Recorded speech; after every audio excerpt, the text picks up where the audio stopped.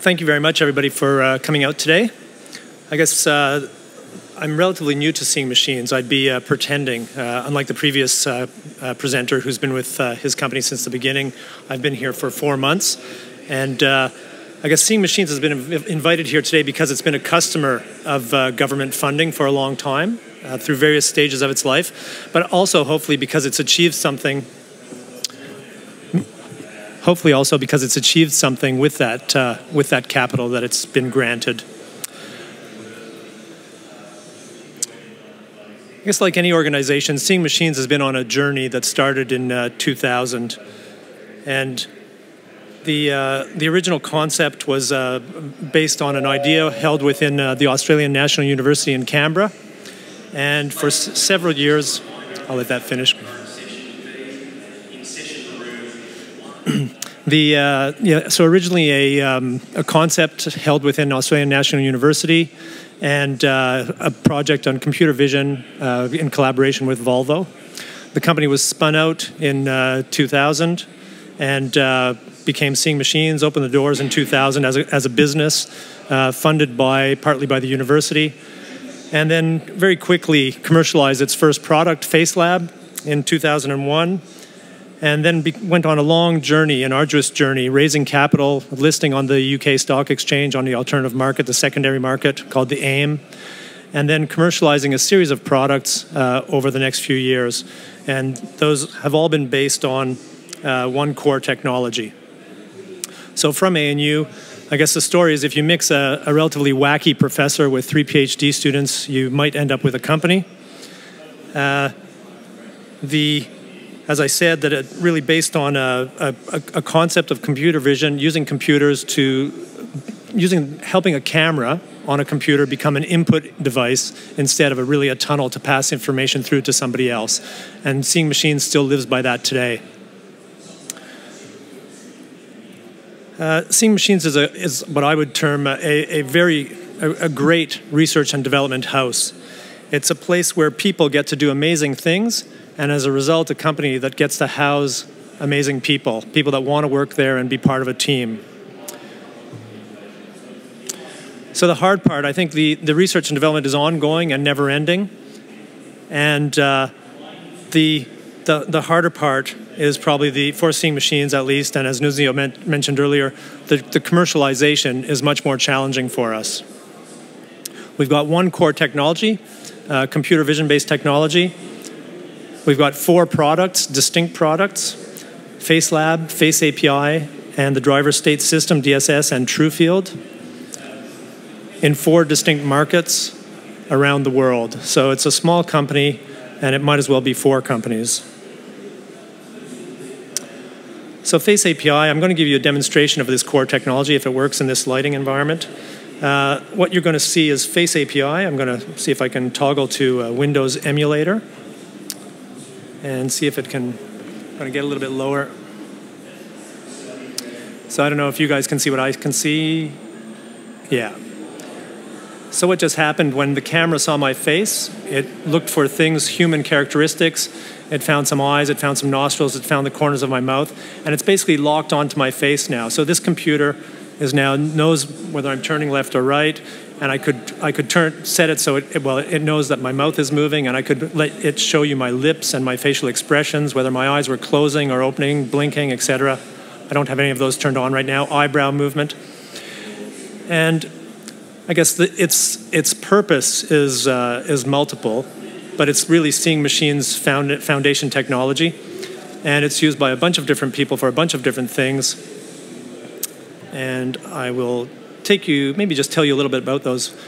I guess the various sectors: consumer electronics and entertainment, as well as more, I guess, rugged types of technology. For example, Toshiba's new glasses-free Cosmo laptop uses this technology to know where the user's face is.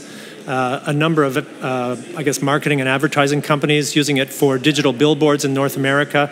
As you walk up to a sign, it might superimpose characteristics of a character from a movie on top of your face, or a pair of sunglasses. So sort of smart advertising. But its main driver is, I guess, the future of computing. If you think about how we've been using computers, we've been using keyboards for 50 plus years, we've been using the mouse for 30 plus years, and if you think about how we're interacting with our devices now, with hand gestures on handheld devices or on glide pads, etc., it's what we're calling perceptual computing. And the next step of that is very much the Minority Report type things, where people are going to be moving things in midair, and that's not very far off. And to be able to do that, you need to not only be able to see the person's hand position and what they're doing with their hand, but you also have to understand where they're looking. I'll toggle back to my presentation. So that's Face API, but it's also used for entertainment purposes. And this is an artist that, a short video, I won't run the whole thing, but basically a Canadian artist that's world famous for his installations, and by coincidence he's got a presentation, he's got a show starting on the 15th of December at Sydney's Museum of Modern Art. And so again, so here basically he's using face tracking technology from Seeing Machines basically to identify the face, remove the person's eyeballs, and fill the room with smoke out of the person's eyes. So it's used for all sorts of things. But the challenge is for us is that it's a piece of middleware. We don't tell the end market how to use it. We help the end market understand how it might possibly be used. And it's really in the hands of clever, creative people all around the world that decide what to do with it. So face tracking is pretty cool. It's neat. It's a technology that's come a long way. And I guess where Face API sits in the spectrum, you've got very, very advanced face tracking used for post-production, video production. If you want to put a texture onto an actor's face for a movie, you would basically capture the original video. You would select your textures, then you would run it through a computer overnight, and the next day you'd come back, after it had been processed by a powerful computer, you'd come back and your effects would be done. On the other end, you've got very low-level face tracking. For example, with a $50 digital camera, you turn on, it puts a little yellow box around the user's head. But if you held up a coconut with 2 dots on it, it would think that was a face just as well. And where Seeing Machines technology sits in between, it allows a standard web camera on a standard computer to track your face, lock in on your face very robustly, but still leave 95+% of the CPU available for the computer to do other things. So that's face tracking.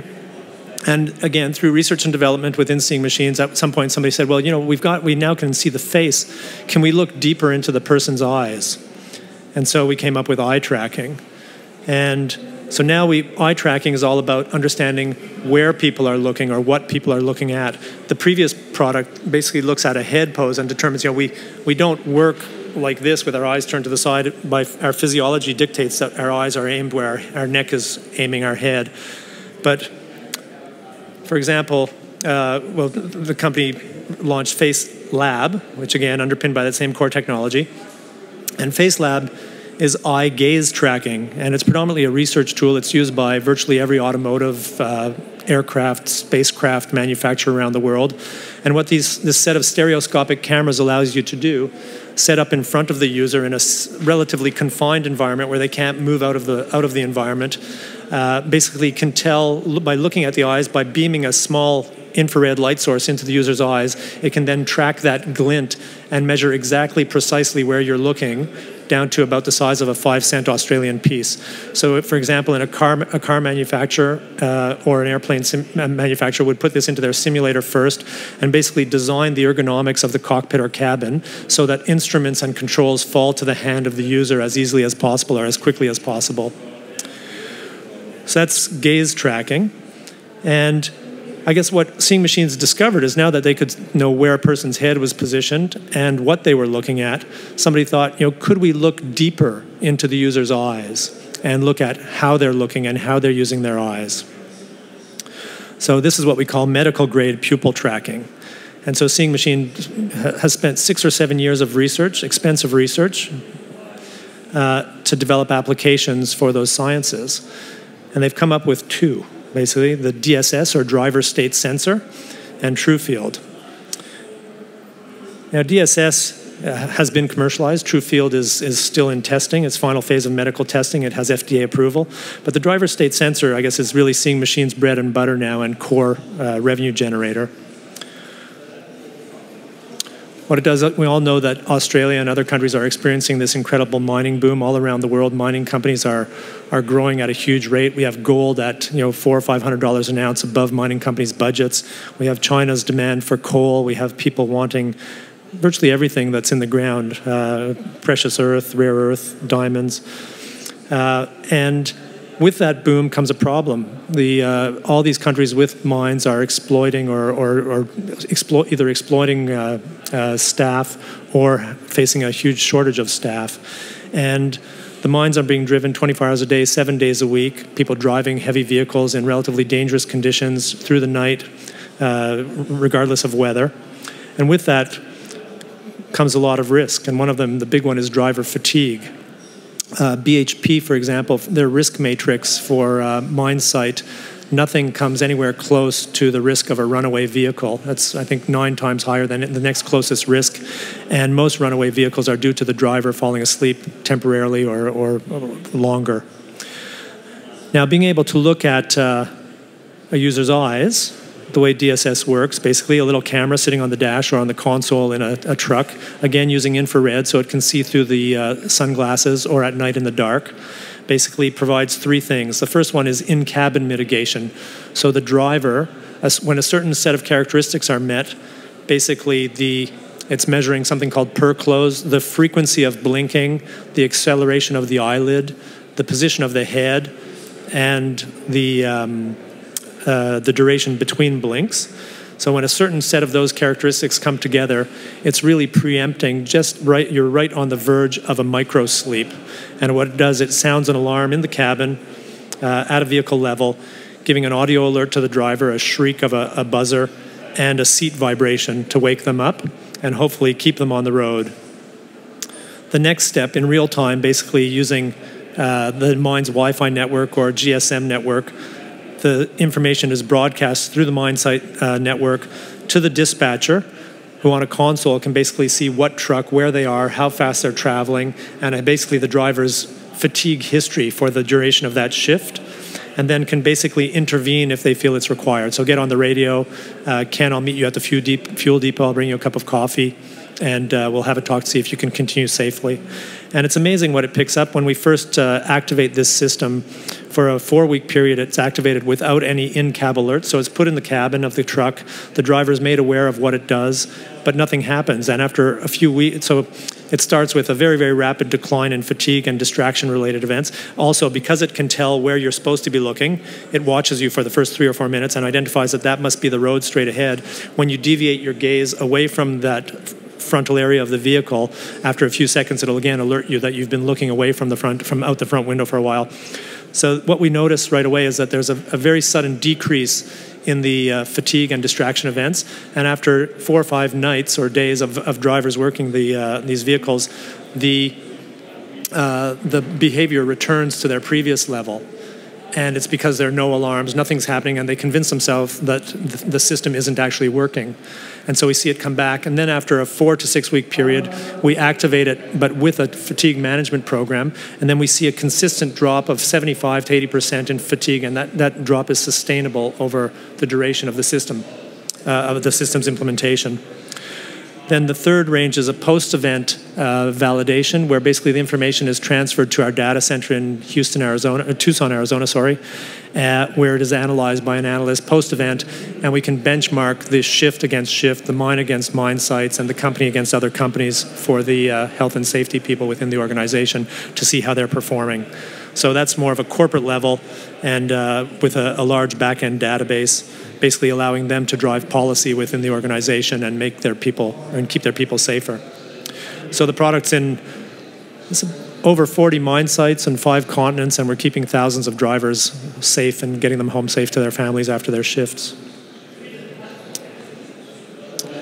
So that's a good example of how a company's research and ongoing research covering the same core technology over a period of 7 years allowed them to develop basically a product that is now keeping people safe.